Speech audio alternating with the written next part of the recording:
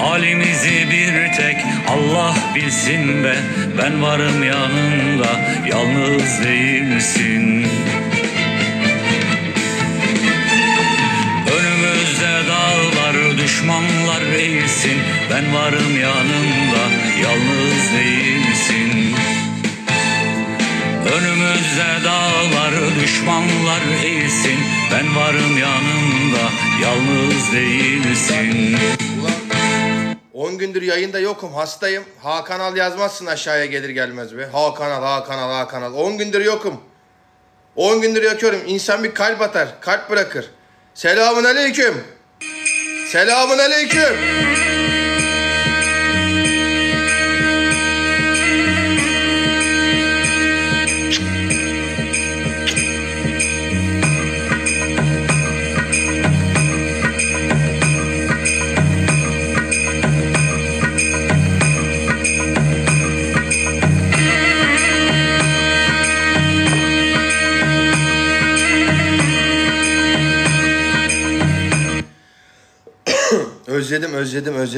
Özledim. Arkadaşlar selamünaleyküm.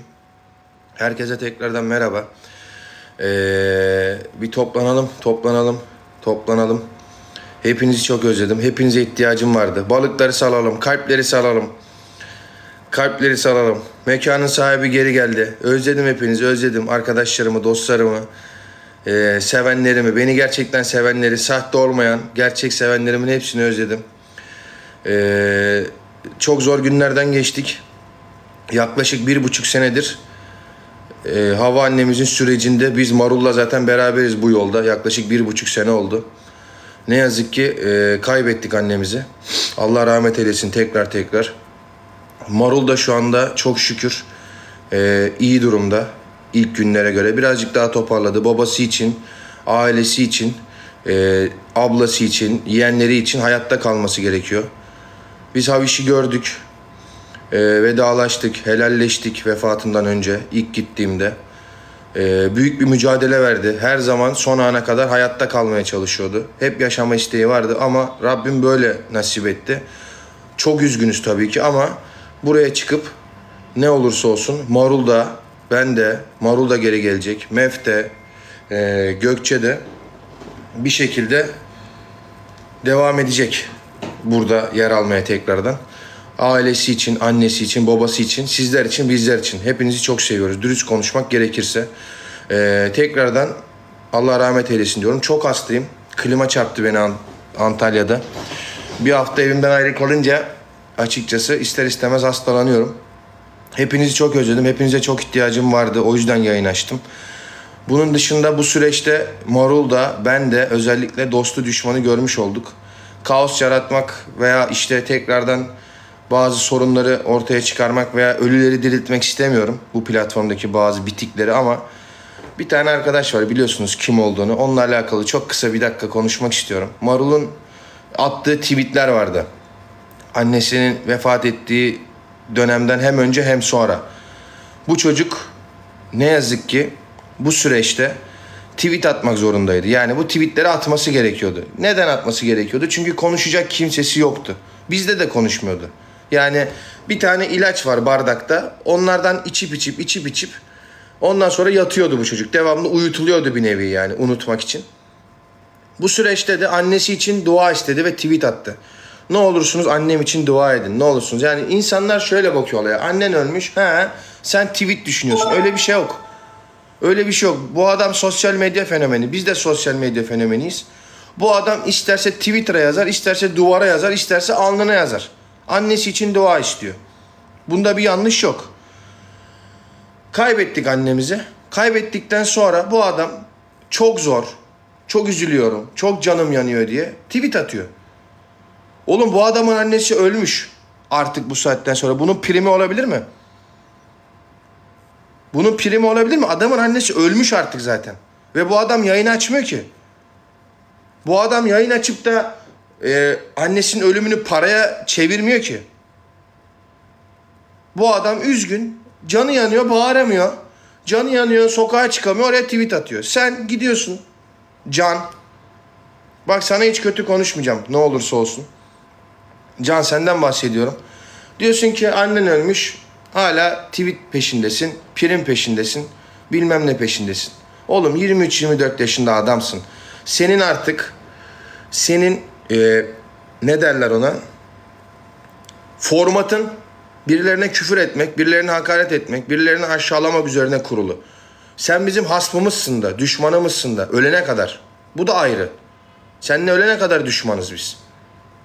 Ama bu düşmanlığı bu kadar bel altına indirme ki sana biraz saygı duyalım. Sana hiç saygı duymuyoruz. Seni adam yerine hiç koymuyoruz, farkındaysan artık. İstersen 650 milyar seyredil. Ama biraz düşmanlığın ahlakı olsun evladım. Ben senin baban yaşındayım. Erken evlenseydim senin yaşında oğlum olurdu benim. Birazcık düşmanlığın ahlakı olsun. Can tweet atıyor, diyor ki baban, annen vefat etmiş, böyle. Bazı Twitter'da videolar vardır, bilir misiniz? Denk geldiniz mi? Meksika mafyaları motosikletle şey yaparlar, insan indirirler. Amerika'da da çok yapıyorlar. Ben duydum. Azeri dostlarım var benim, anlattılar. Ama genelde tacizcileri vuruyorlarmış. Ama ölümle sonuçlanıyormuş. O yüzden ben hiç istemedim öyle şeyler hayatım boyunca. Kimse yaşasın, kimse görsün diye. Ama öyle videolar görüyorum. Motosikletle gidiyorlar, dükkanları tarıyorlar filan. Bir sürü şey gördüm. Çok da üzücü şeyler bunlar. Ama benim çok sevenim var, çok dostum var. Hiç kimse öyle şeyler yaşasın istemem. Özellikle bu Canlı diye bir yer var. Amerika'nın neresi olduğunu da tam bilmiyorum. Ben çok da bilmiyorum Amerika'yı. Yurt dışı yasağım var, gidemiyorum Amerika'ya da. Ama yurt dışı yasağım biterse inşallah Canlı'nı görmek çok istiyorum. Çok merak ediyorum nasıl bir yer olduğunu. Amerika'ya gitmek ilk niyetim inşallah. Başarabilirsem inşallah Amerika'ya gideceğim. Yurt dışı yasağım kalkarsa falan. Kalp alayım biraz, balık alayım. Sıralamada ne işim var 68'de? Bunu bile demeyi özlemişim. Marul'un durumu iyi arkadaşlar. Allah'ın izniyle inşallah aramıza dönecek. İsterse yayın açar. İsterse dansöz oynatır. İsterse karı oynatır. Benim dostum geldi. Dur. Özlemişim seni. Turgon.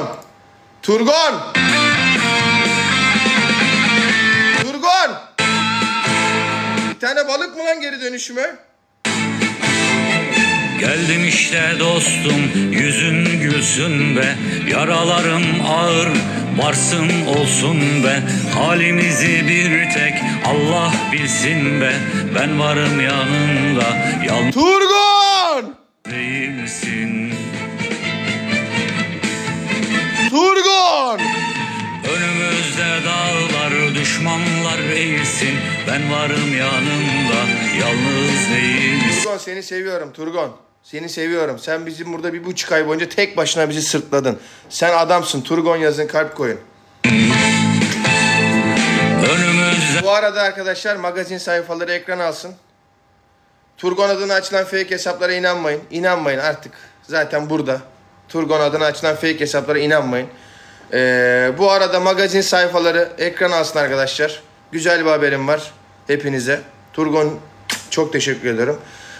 Hamileyim arkadaşlar. Karabey'den hamileyim.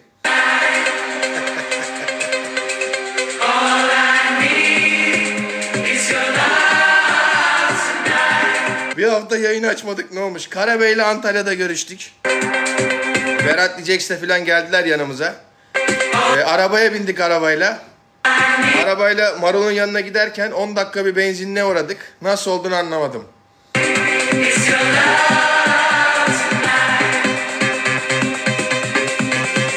Karabey, lanet olsun sana Karabey. Turgon!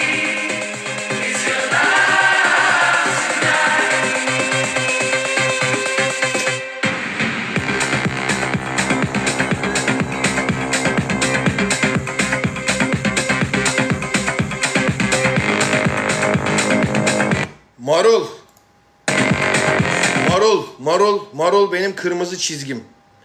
Marul benim kırmızı çizgim arkadaşlar. Kim Marul'a laf eder? Kim Marul'un ölmüş annesine laf eder? Kim Marul'un babasına laf eder? Kim Marul'un canını sıkar? Kim Marul'a tek kelime konuşur? Karşısında beni bulur.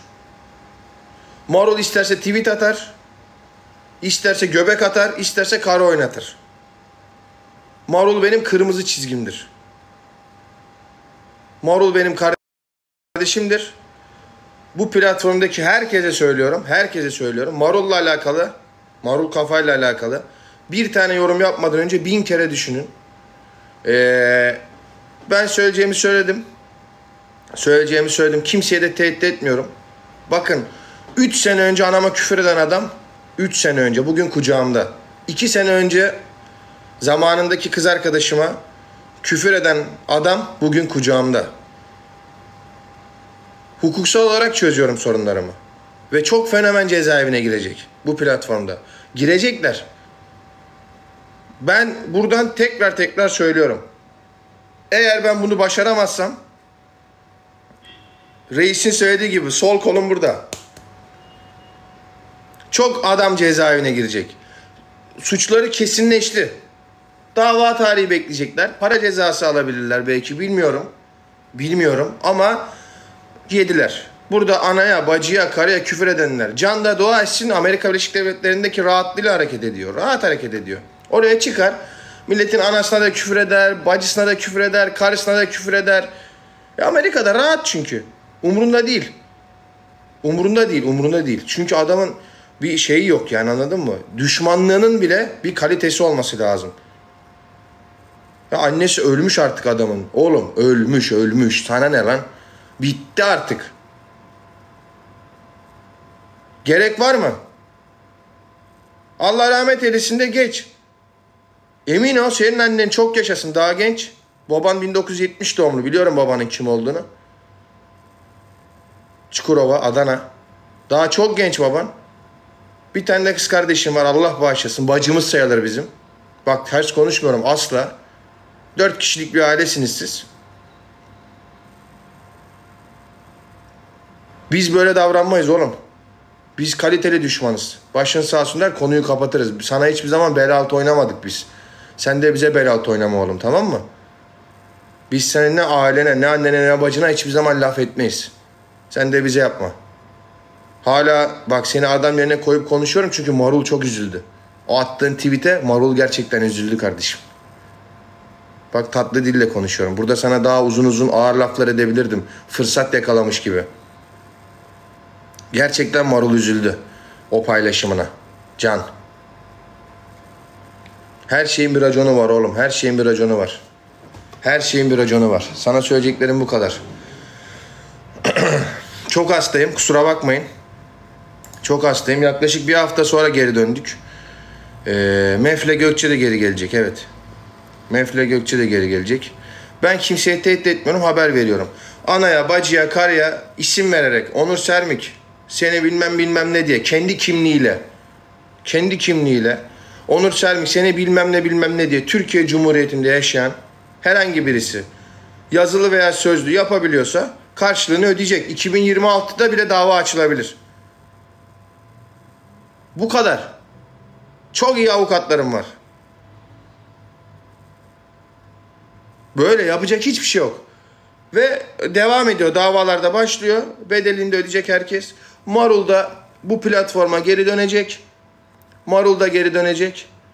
Mef de geri dönecek. Gökçe de. Bu platformun abisi benim kardeşim. Buraya ben bakıyorum. Twitch'e nasıl Elrain neydi? Kemalcan bakıyorsa, YouTube'a Enes Batur, Reymen bilmem ne bakıyorsa buraya da ben bakıyorum. TikTok'un da babası benim. Ya saygı duyacaksınız sevenlerimizle beraber ya da çekileceksiniz, devam edemezsiniz. Çünkü bizim burası yıllardır yani. Buranın babası biziz. Abisi biziz. Seversiniz, sevmezsiniz. Beğenirsiniz, beğenmezsiniz. Kabul edersiniz, etmezsiniz. Ama gerçek budur. Ben yoksam bu platformdaki durum ortadadır. Bir haftadaki. Ben bunun bedelini ödemiş miyim? Ödemişim. Gerçek budur. Yapacak bir şey yok. Bazı şeyleri kabul edeceksiniz. Saygı göstereceksiniz. Öyle beraber devam edeceğiz. Ben herkesi affetmeye hazırım. Yeliz de bana mesaj attı arkadaşlar. Bu dönemde. Allah var yukarıda. Allah razı olsun. Ona da teşekkür ediyorum yayında. Bir sürü daha Muhabbetim olan olmayan insan rahmet etsin dedi Marul'un annesi için. Güzel konuşmalar yaptı. Hiçbir sorun yok. Dürüst konuşmak gerekirse. Chat'i çok özledim. İnsanları çok özledim. Hepinizi çok özledim. O yüzden buradayım. Karşınızda olmaya da devam edeceğim. Yanınızda da olmaya devam edeceğim. Hepinizi çok seviyorum.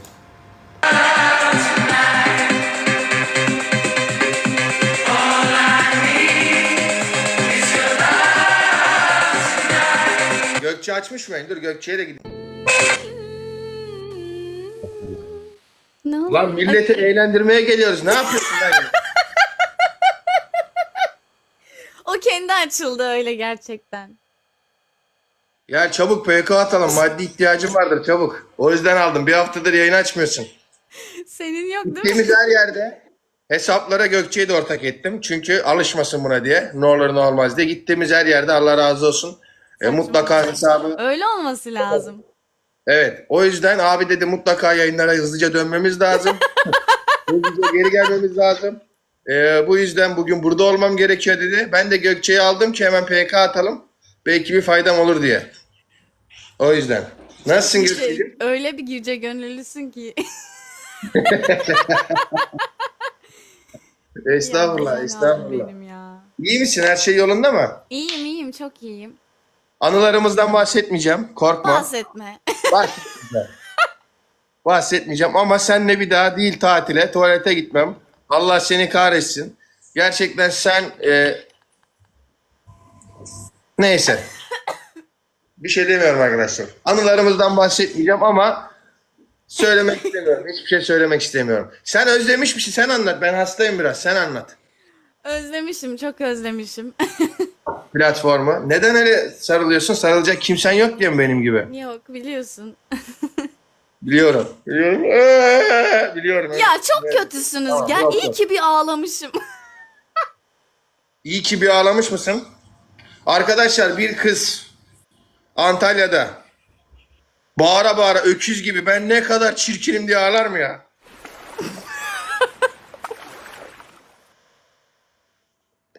Yani buna yapacak bir şey yok ki. Kimse bizden çalamaz. Teşekkür ederim. Kimse bizden çalamaz. Teşekkür ederim. Ben ağlıyor muyum çirkinim diye? Gidiyorum eksikliklerimi düzeltiyorum. Saç ektiriyorum. Kilo veriyorum. 7 kilo, 8 kilo. Ne yapabilirim ben sana? Herkesin kendince bir güzelliği var. Doğru mu arkadaşlar? Allah da sana bu kadar nasip etmiş yani. Ne yaptım ben? Nasıl yani? Kısıtlama geldi. Uyarı mı aldın? Evet. Hak ediyorsun.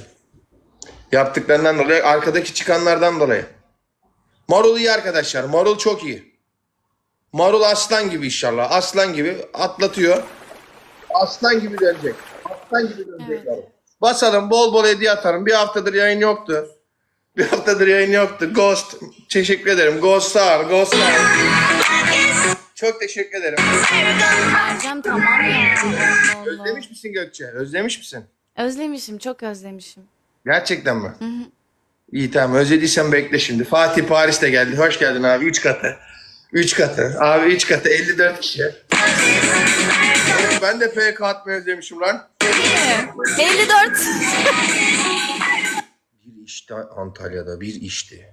Anasının ortalığın. İçti. Ben tipsizim, çirkinim. Kimse bana bakmıyor. İçti. Benim suratım niye böyle Buselika gibi değilim? Kızım diyorum ben ne yapabilirim? Ananla babanın genetiği ortada. Ukraynalı değiliz hiçbirimiz. Hiçbirimiz Ukraynalı değiliz. Tipinde böyle ne yapayım diyorum. Niye böyleyim, niye şöyleyim? Nasıl ağlıyor? Öküz gibi ortalığın anasını arattı hayvan. Böyle bir şey yok. Şuna güzelsin yazın aralarda. Vallahi 3 katı buyurun arkadaşlar.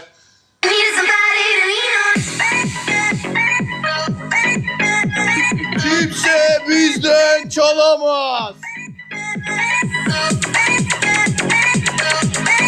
3 katı.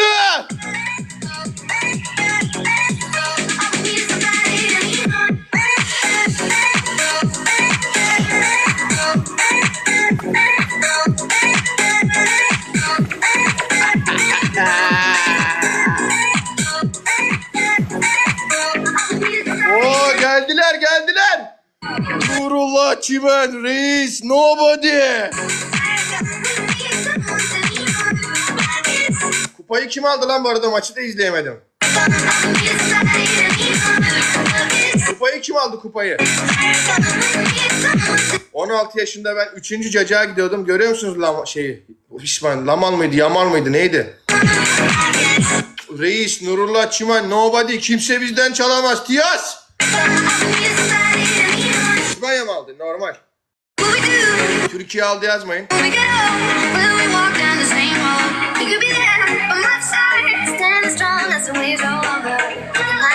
Türkiye aldı yazmayın. Hakan yazmayın. Hakan ismini de yasaklıyorum. Komik şakalar yapmayın chat. Bana bırakın lütfen. Şakaları bana bırakın. Şakaları bana bırakın. Şakaları bana bırakın. Gökçe'yle biraz daha sohbet edeceğim.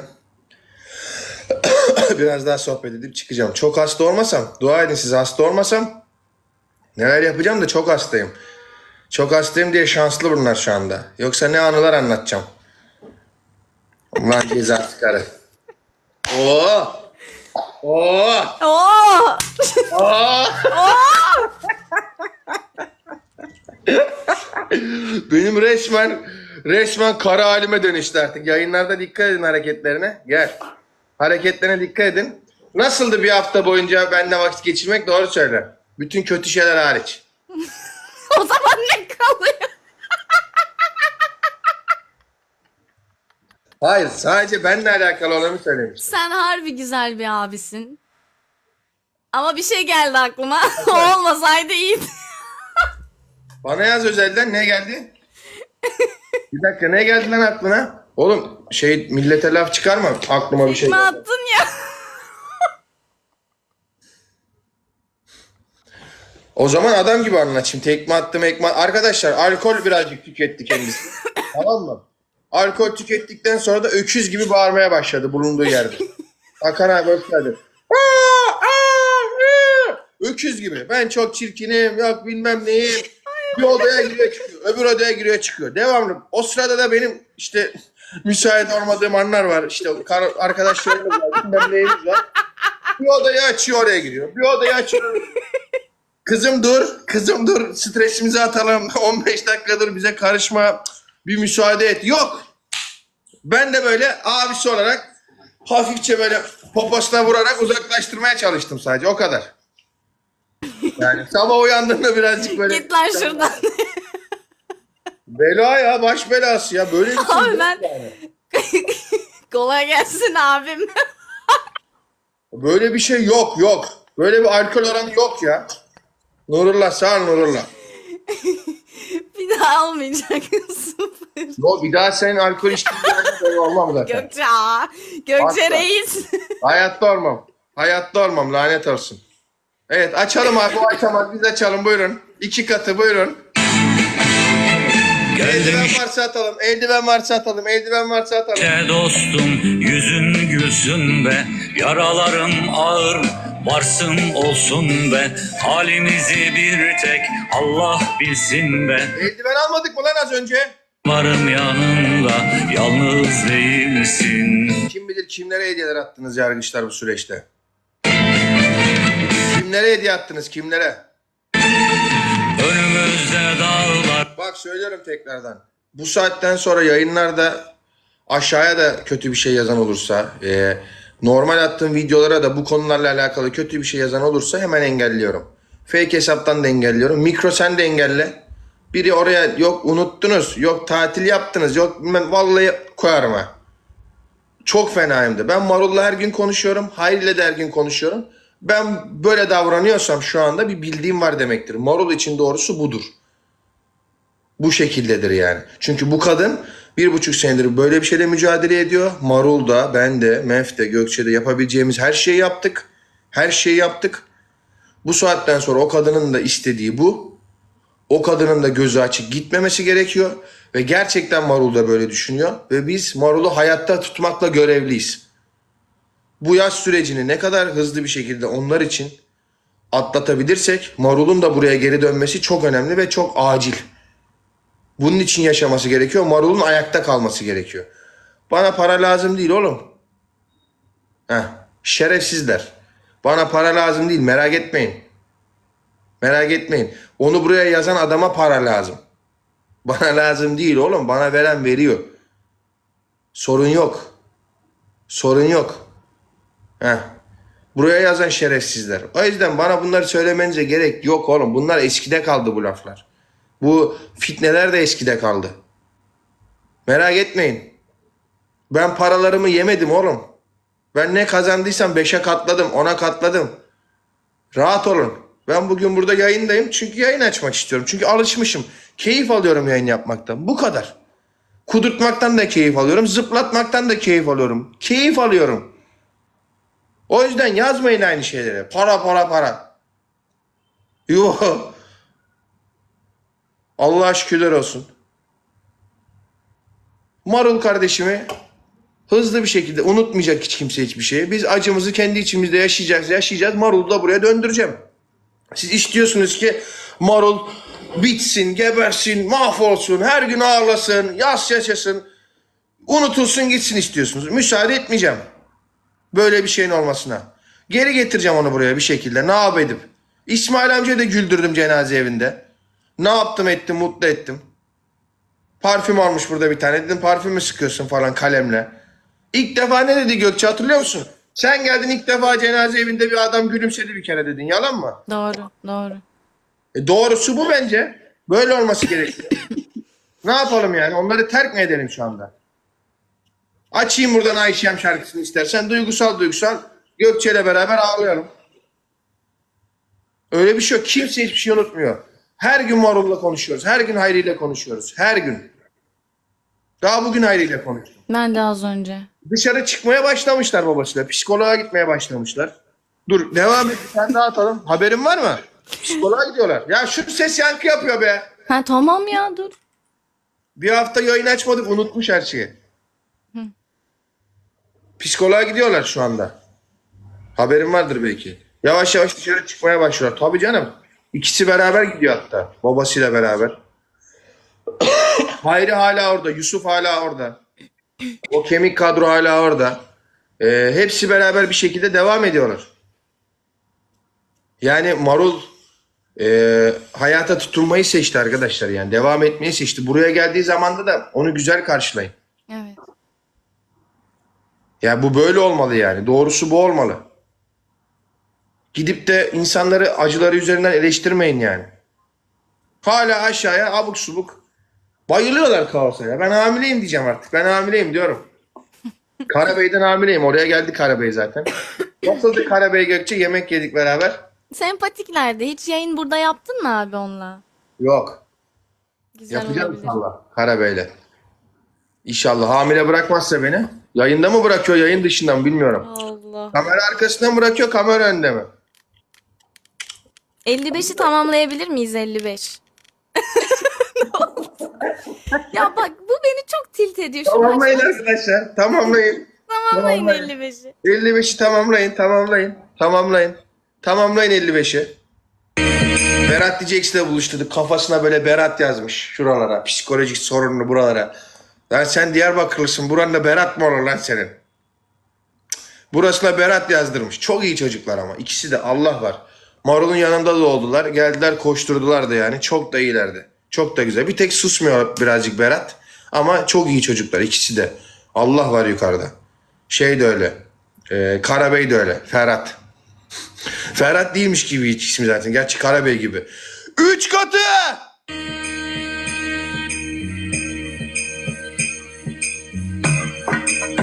Nurullah sağ ol Nurullah. Para yağmur atmayı özlemişsin bana. Abi biri alalım şu biri alalım ya.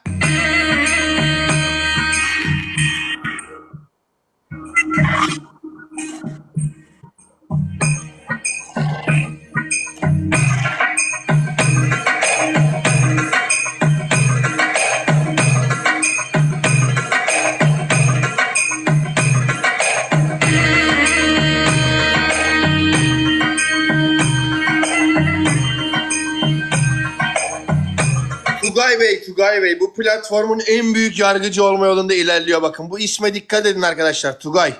Winner 38, Tugay YYG arabanın önünde. Bu adam 50 level olur bu hızla giderse. Göz atıyor sadece videoların altına, böyle göz atıyor. Gözüm üzerinizde der gibi. Çok acayip bir adam. Çok tehlikeli bir adam. Ona dikkat edin. Tugay! Büyük ihtimal ya Illuminati ya derin devlet. Onlardan biri olabilir. Ya Illuminati ya tapınakçı da olabilir. Bilmiyorum kim olduğunu. Bizim 7 kule zindanlarından birisi de olabilir Tugay Bey. Kim olduğunuzu bilmiyorum. Çok teşekkür ederim. Göz koyun göz. Göz koyun böyle. Göz koyun. Nurullah sağ ol kardeşim. Bay Mami, Halil Coşkun, Lakos, Tugay Bey. Tugay Bey teşekkür ederim. Mason. Mason olabilir. Mason olabilir. Ajdar'a da bu arada barışma teklif ediyorum. Gökçe, Ajdar'la yayın yaparsan söyle. Kendisine barışma teklif ediyorum. Önümüzdeki hafta 7 kule zindanlarında 16 kişi toplanacağız. Birbirimizin kanını içeceğiz serumla. Müsaitse gelsin. Onu da davet etmek istiyorum. Slip don mecburiyeti var ama slip iç çamaşırla katılınabiliyor sadece. Tuvalet terliği ve slip don. Gelirse Fatih'te 7 kule zindanlarında ben, Ajdar, Karabey, Berat Diyeceks, bir 7-8 kişi daha sürpriz isim var. İsimlerini söylemeyeyim. Hep beraber toplanacağız. Birbirimizin kanını içeceğiz inşallah. Gelirse ben de barışmak istiyorum kendisiyle. Buradan davet ediyorum. Evet. Arkadaşlar 30 saniye pusu atabilir. Pusu atabilir. Ajdar çıkıp açıklama yapıyor ya. Onur Sermik devamlı paralarımı çaldı bilmem ne yaptı falan diye. Bir gün bana telefon açıp söyledi. Hani yayınlarda yaptığı zaman bir şaka olarak düşünebilirsiniz. Yayında söylediği şey bir gülüp geç ama telefon açıp ciddi hani sana atılacak bütün jetonlar bana atılacaktı. Ama sana atıldı. Bana onları geri ver dedi. Ben tamam dedim. Okey. Demek ki şaka yapmıyormuş. Gerçekten demek ki Ajdar. Ona diyecek artık bir şey yok. Gökçe kaça kadar yayındasın? 6.30-7 sabah. Ya yok. Bir de klibim çıkacak. Bir böyle Ne yarım klibi? saat. İşte bu çıkan şarkının klibi. Evet. Tamam aşkım. Çok iyi bir seçim. 3000-5000 izlenirse. İnşallah. Zaten çok ünsüz bir isim söylemişti senden önce İbrahim Tatlıses. İyi bir seçim yapmışsın yine. Doğru. Hayırlı olsun. Hadi öpüyorum seni. Sağ olasın abi. Hadi bay bay. Hadi bay bay.